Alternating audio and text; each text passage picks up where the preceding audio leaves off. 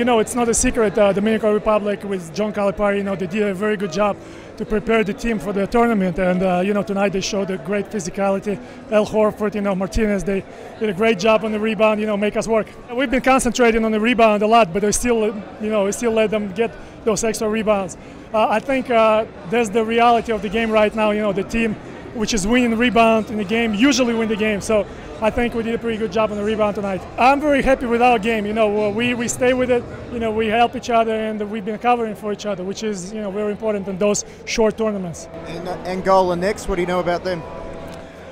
They're a very surprising team. You know, in the first game they beat Macedonia, which is, you know, we know the team Macedonia very well, and they showed a great game. If we give them a space, if we, you know, be lazy, they're gonna, you know, jump on our back and we're gonna lose.